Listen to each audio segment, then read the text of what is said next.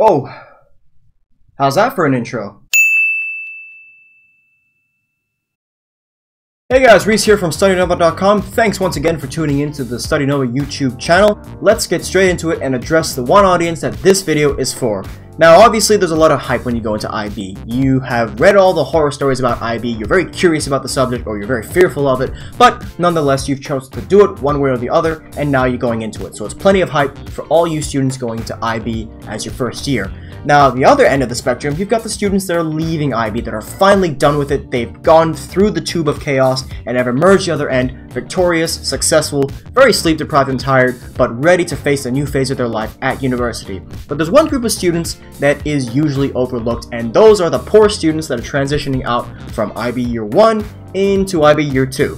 Now you guys, this video is explicitly for you. Now full disclaimer, I don't know how your school in particular actually organizes its curriculum. For example, in my school, we started the extended essay process at the end of the first IB year and then kind of continued it on into the second year of IB and managed to get it done around February-March time, I think. Or was it October?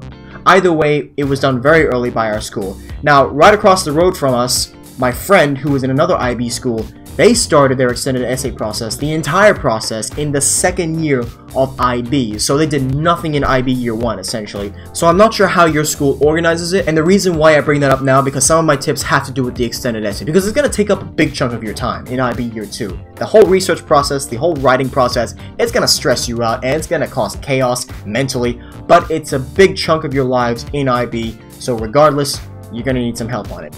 So let's get into the first tip regarding the extended essay process. If you haven't started it, trust me, use Google Scholar. That was one of the big mistakes I did. Use Google Scholar to get your research done. My mistake was not using Google Scholar enough. I had a lot of websites for my resources, and I didn't actually have any academic journals or papers to cite for my physics-related extended essay. You'd think that I would be a little more serious or understanding, but you'll see in my second tip why it ended up that way and why I ended up getting a C. So, tip number one, Google Scholar, use it as much as you possibly can. I'm not saying not to use Google. There are plenty of other sources outside of the academia part of Google Scholar that you can use, but don't overuse them. Kind of balance it out. Use enough papers or more if you possibly can, but you can also go to like science websites. Now that goes into my second tip, which is to take a subject or to do an extended essay on a subject that you actually enjoy. Let me give you a bit of backstory on my extended essay process. So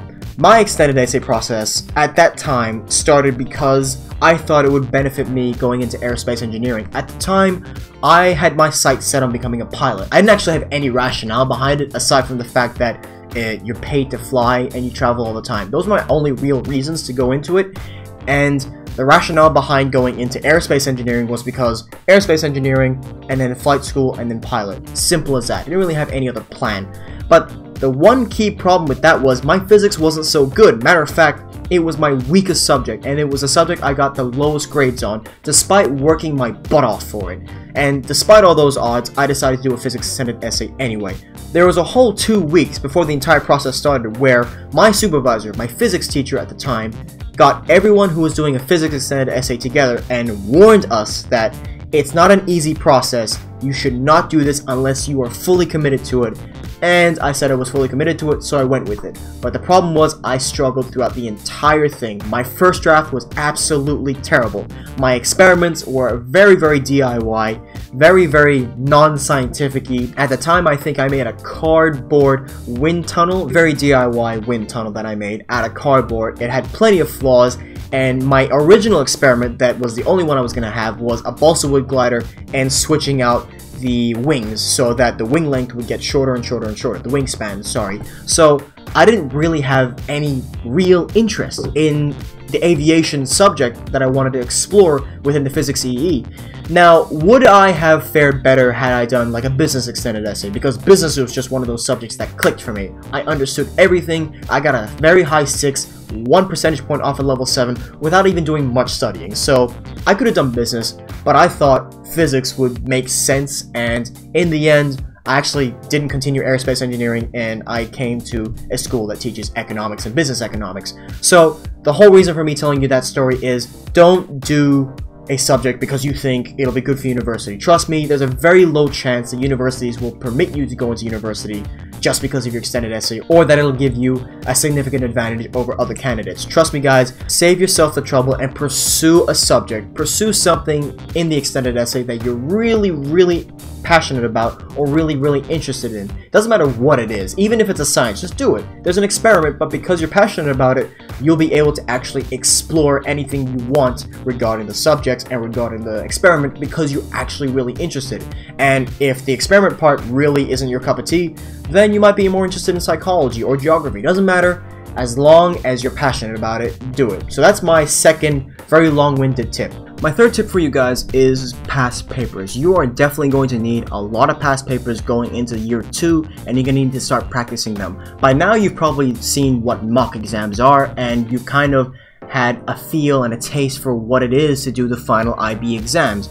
And like I said, if your school doesn't do that and they do it differently, then you're gonna need this tip either way, because past papers are extremely important. Do some searching now, trust me. Download a couple of past papers for all your subjects and start kind of practicing them. Get a feel for them. Time yourself, especially with subjects like economics, business, psychology, history, for example. You guys need to work not only on like retaining all the knowledge that you've learned, but also on the technique. How to analyze, how to evaluate, how to conclude, and how to give those different answers for different questions, because you'll also need to differentiate between, 4-mark questions for business and 6-mark questions. Why are there 2 extra points, for example?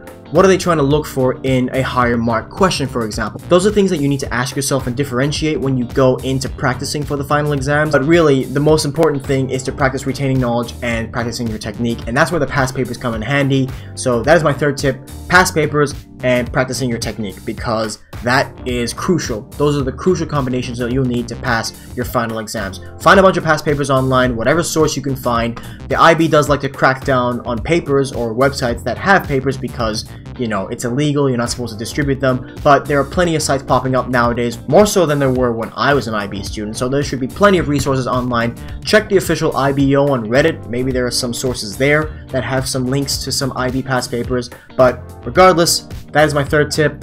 Practice makes perfect. Practice everything you know through your past papers. Make some time during the week. Trust me, especially for those subjects like economics, business, history, psychology, all those long answer questions that you're going to need to answer. You will thank yourself later for practicing so hard, months and months in advance from the final exams. And if your time management isn't so great, then at least try to practice 3 or 4 papers before the lead up to the exam, so you can actually get a feel for timing yourself. So that's this video. I hope you IB students transitioning out from IB year 1 to year 2 have found it useful. I'll catch you in the next video, but until then, my name is Reese from StudyNova.com, and I'll see you guys in the next video. Take care, everybody. Bye-bye.